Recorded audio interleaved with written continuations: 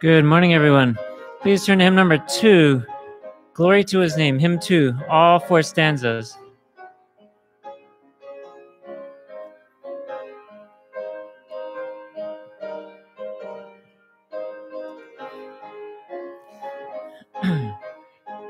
Ready?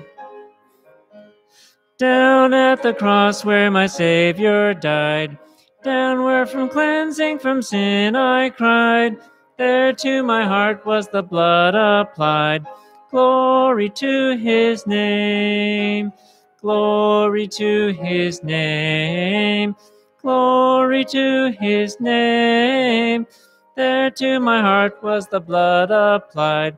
Glory to His name. I am so wondrously saved from sin. Jesus so sweetly abides within. There at the cross where He took me in. Glory to His name. Glory to His name. Glory to His name. There to my heart was the blood applied. Glory to His name. Oh, precious fountain, so saved from sin, I am so glad I have entered in. There Jesus saves me and keeps me clean. Glory to His name. Glory to His name. Glory to His name. There to my heart was the blood applied. Glory to His name. Come to this fountain so rich and sweet. Cast thy poor soul at the Savior's feet. Plunge in today and be made complete. Glory to His name. Glory to His name. Glory to His name. There to my heart was the blood applied. Glory to His name.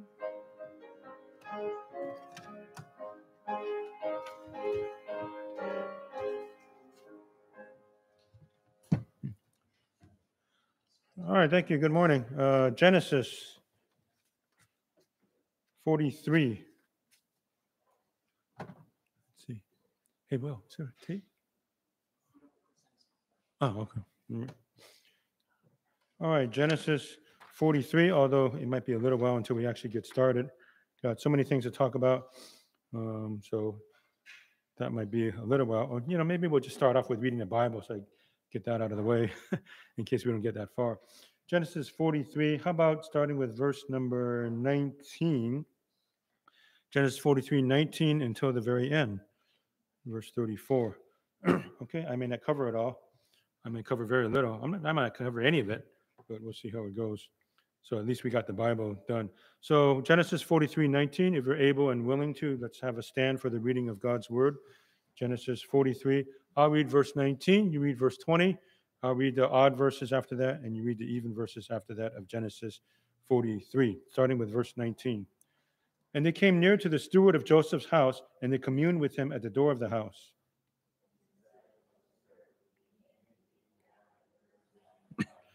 And it came to pass when we were come to the inn that we opened our sacks, and behold, every man's money was in the mouth of his sack, and money in full weight, and we have brought it again in our hand.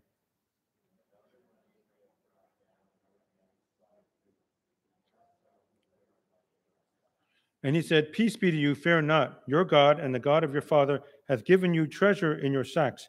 I had your money. And he brought Simeon out unto them.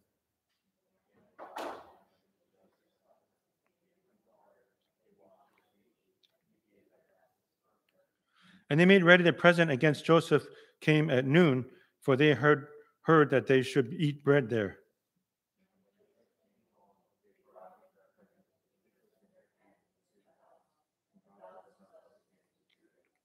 And he asked them of their welfare, and said, Is your father well?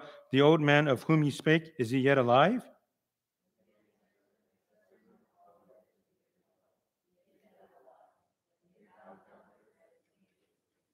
And he lifted up his eyes, and saw his brother Benjamin, his mother's son, and said, Is this your younger brother, of whom ye spake unto me?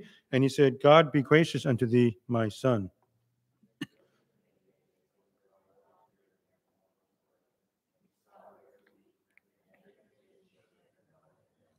And he washed his face and went out and refrained himself and said, set on bread.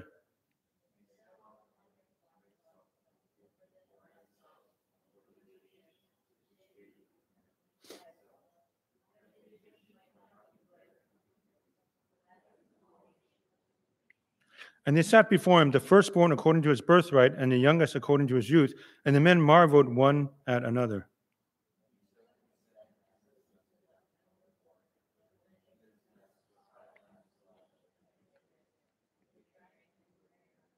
Thank you. You may be seated. May God bless the reading of his holy word. Start with a word of prayer. Father, we thank you for this Thanksgiving season. Thank you for today, for Chinese school, for this one we already got saved today.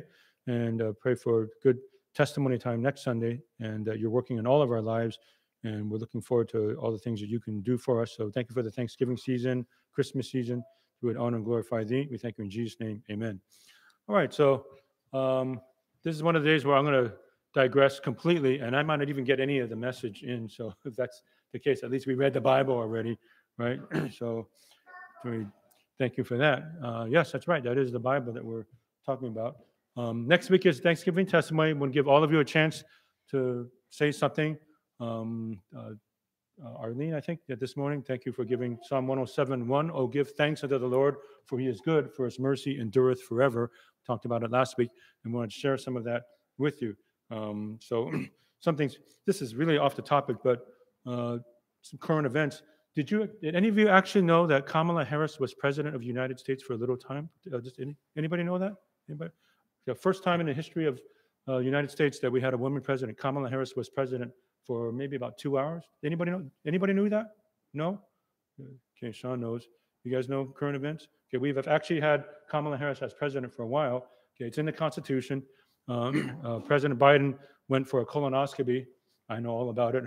I've had 6, and you have to go under the weather for a while. And so while you're under the weather, there needs to be a president. So by the succession of order, if the president is incapacitated while he's taking a colonoscopy, then the vice president becomes president. So we actually have had a woman president only a couple hours, and she's no longer president again. So President Biden is back in. So, hey, we are your full service church here at Chinese Bible Church, right? So we have actually, for the first time in our nation's history, had a woman president for a couple of hours, I think. Kamala Harris was president, and now she's back to vice president again. So that's that. Okay, want to hear more of your testimonies. Okay, more things about myself. I digress. By the way, yeah, this last week the calendar turned. I am now older than before. I'm now 64. I always announce my birthday after it happens to make sure you guys don't give me anything. Okay, so I just turned 64. So I thank God for all of that. You are never obligated to get me anything. If you just pray for me, that's good. Some of you give me presents, and I thank you for that anyway, but you don't have to. Don't feel obligated to give me a birthday present, a Christmas present, all that. If you just pray for me, that is fine. But 64 is kind of old, right? I mean, I'm older than some of your parents, okay? And I'm old enough for a lot of the kids to be a grandparent. So that's that. Okay, something else that I refuse to get me down, but some of you heard me say I had 3 negatives in the year 2021, right? Okay, and just to see if anybody was paying attention, let me see if I'll pick on some of you. What's one of the negatives that happened to me in 2021? So let me see. Amy, do you remember what was one of the negatives that happened to me in 2021? Sorry? My bike was stolen. Yeah. Okay. Yeah, you got it. That was one. Let's see. Jocelyn, do you remember another? My dad passed away, right? And let's see. One more. Sammy, do you remember another? Car got broken into. Yeah. So 3 negatives. There's just a fourth. Okay. A fourth one. And I don't know if it's happened to you. Any of you ever been a victim of identity fraud? Identity fraud? Okay, no fun. $1,900 got drained from my account. Somebody took out $1,900. You ever lose $1,900? Okay. Now, this one I think isn't, I mean, okay. Bike got stolen, never got it back. Car got broken into, and I had to replace it. And of course, I'm not getting my dad back. But this one isn't so bad. I think I'm actually going to get my money back because you report the fraud and all that stuff, and they can, get you back. I'm getting replacement card and all that kind of stuff. So I think I can get my $1,900 back. But any of you feel like losing $1,900? Okay. All right. So 4 negatives. Okay, and guess what is my attitude about all that? And I'm not saying I'm spiritual or any of that, but think about if any of those things happen to you guys, right? Or maybe it has happened to you. You guys ever lose a bike, or we've all maybe had some relatives pass away, and car got broken into, and no identity fraud. I lost $1,900, right? And my attitude is, well, give thanks to the Lord, for He is good, for His mercy endureth forever. Say that's not the attitude you're supposed to have. You're supposed to get mad and angry at God and all that. No, that's not the way it is. Okay, you stop and realize what the Bible says. All of these things are temporary. Jesus Himself said, "Lay not up for yourselves treasures upon earth, where moth and rust doth corrupt, and where thieves break through and steal," which is exactly what's happening now, right? I guess 3 of those are thievery. Thieving? Is that a word? Thieving? Is that a word? Thieving? Thievery?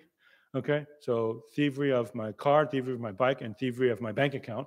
Okay, but when we get to heaven, don't have to worry about any of that stuff.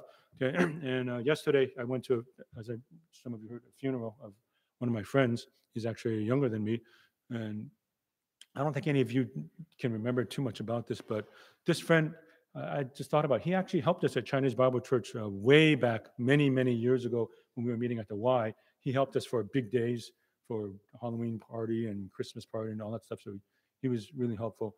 But he's in heaven now. He's not worrying about all that. And when I get to heaven, these 4 negatives, well, the year's not even over. I don't know if I'm going to have a 5th, but I'm not worried about it.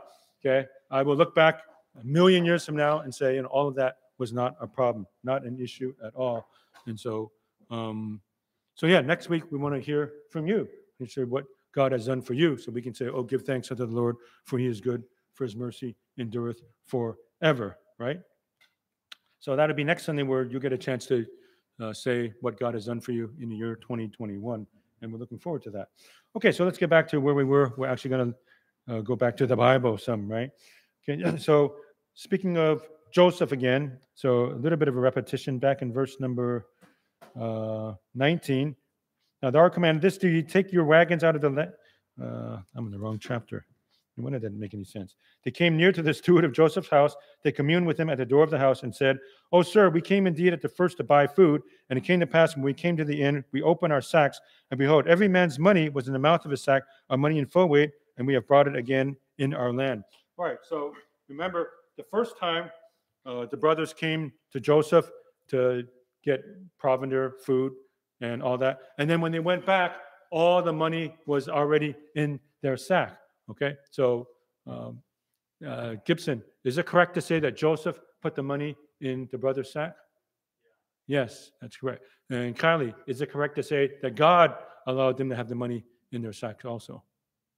Yes, that's correct. Okay, so both are correct to say that we did such and such, but God did so and so, as say before. So when you go to the doctor, okay, when you go to the doctor, you can pray to God.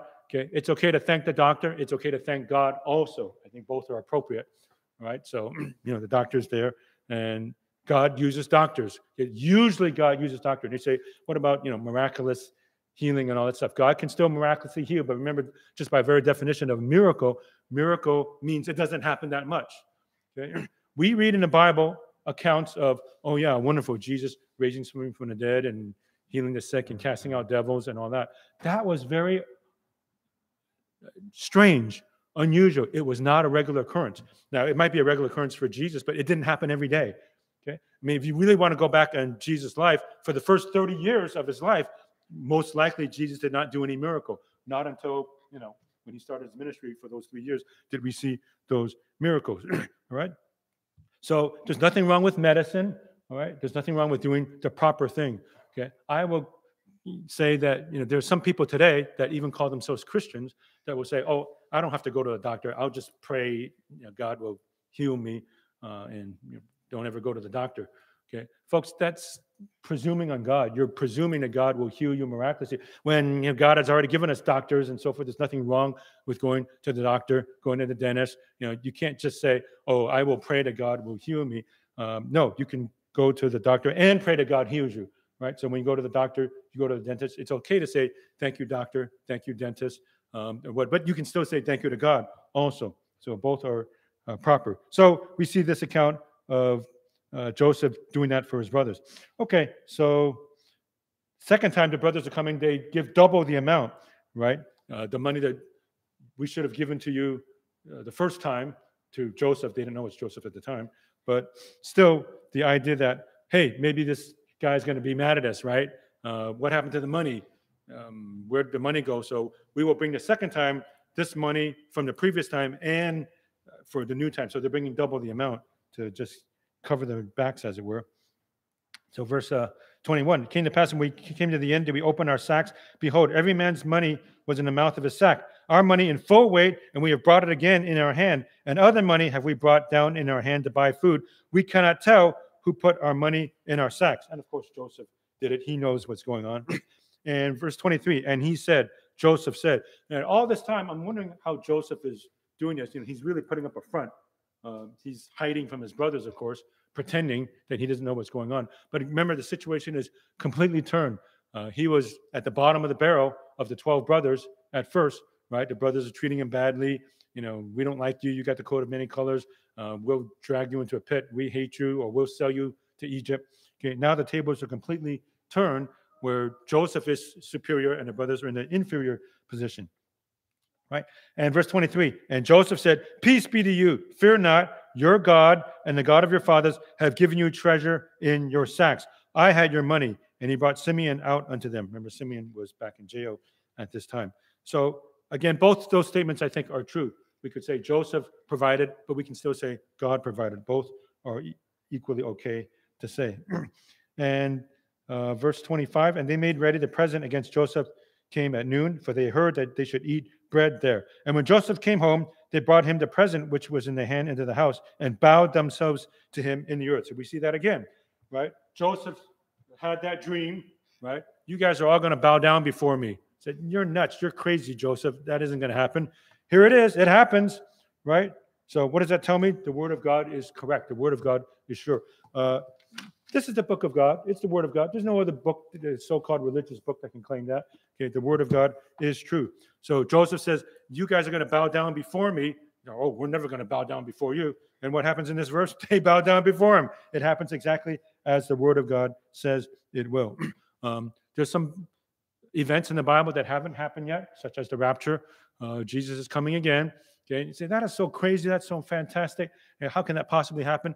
We believe it. The word of God says so. We go by the authority of the word of God. There are enough things in the Bible that have already come to pass that we can stand true on things in the future, such as the rapture and heaven for saved and hell for unsaved, unfortunately. So that's the reason why we want to get as many people saved as possible.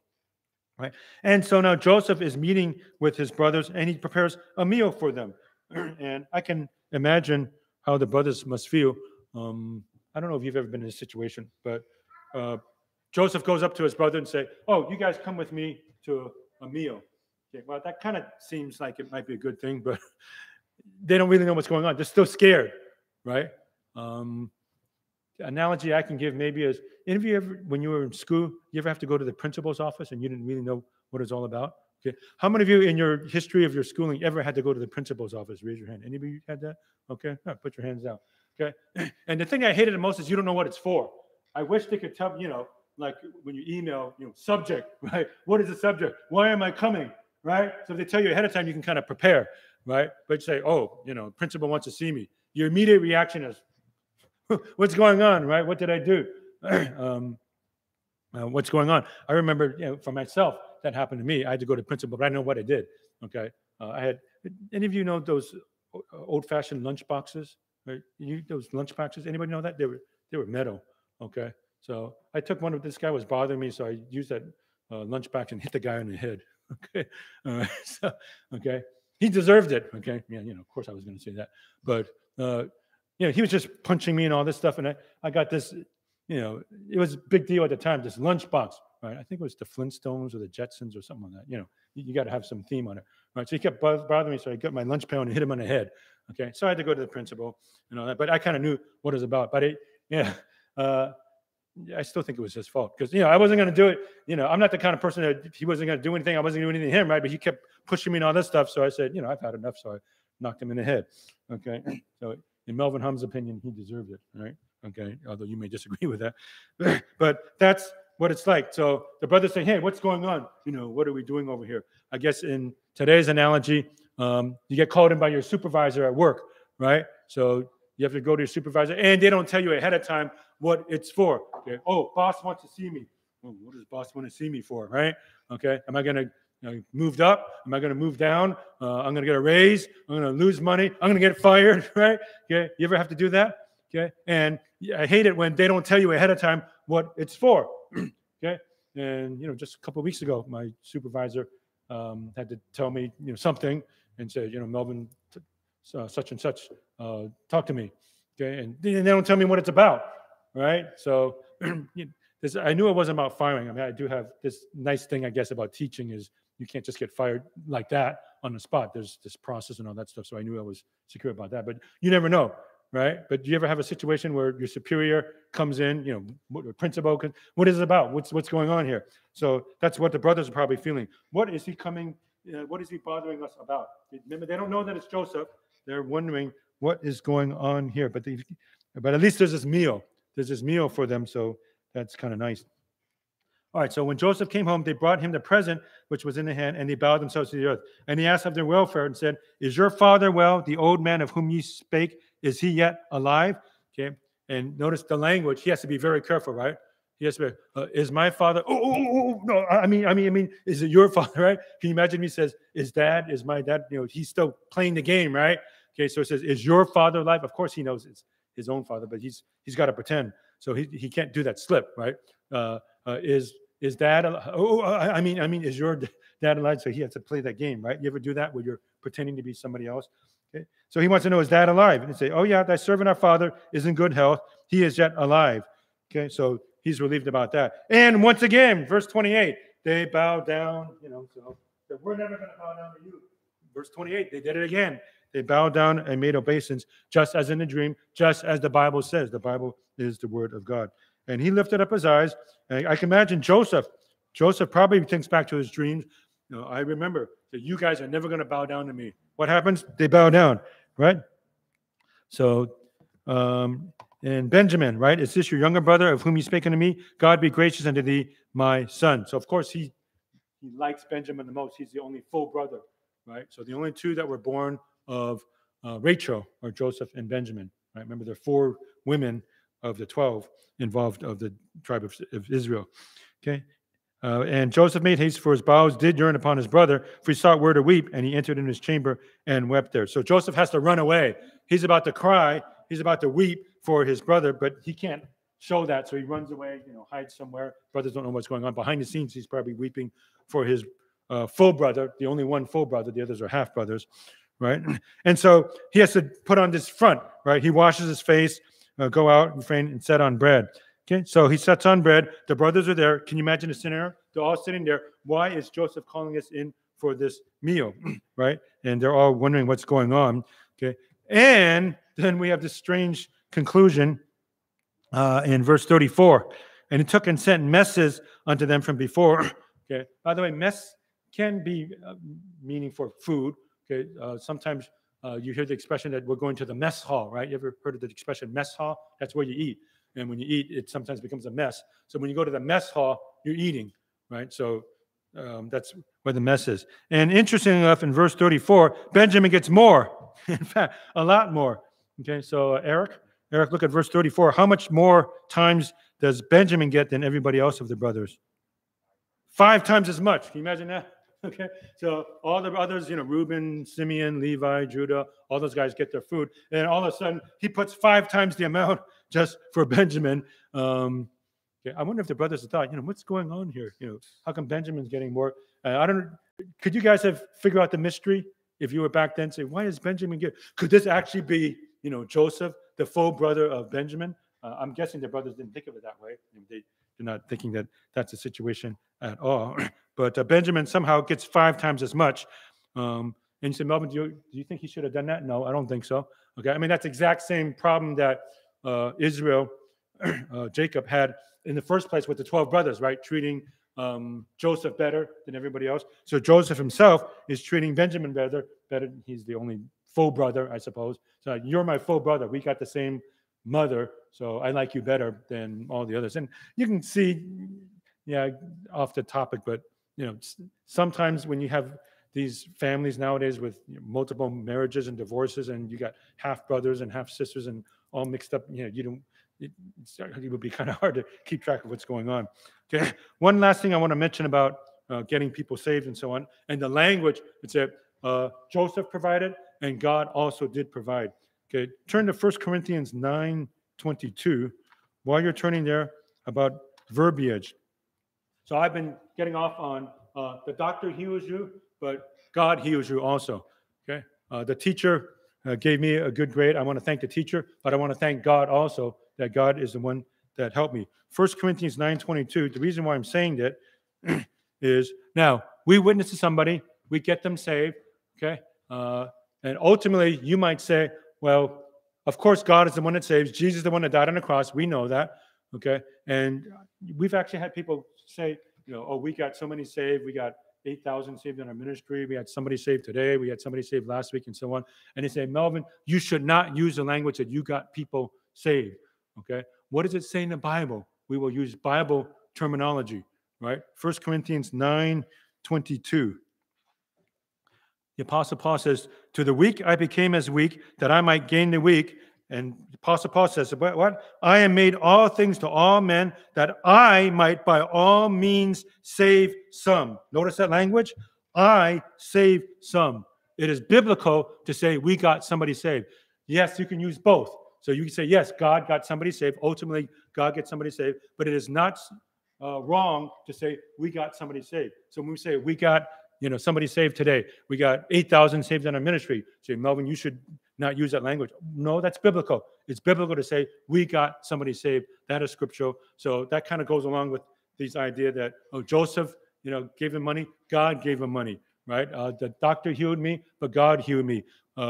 God got somebody saved. Yes, we got somebody saved too. We were partners in that, in getting people saved. So don't apologize for saying we got somebody saved. That is scriptural. That is in the Bible, as we can see here. All right, so we'll close with a word of prayer. Okay, Heavenly Father, we thank you for this Sunday before Thanksgiving, that we can honor and glorify you. Pray that this Thanksgiving season we would give all the thanks to you, that we should, as it says in Psalm 107:1, oh, give thanks to the Lord. For you, God, he is good, for his mercy endureth forever. So we want to thank you for this in Jesus' name. Amen. All right, we'll break until 55. Remember, we're starting a little bit early. So 55, please. Okay.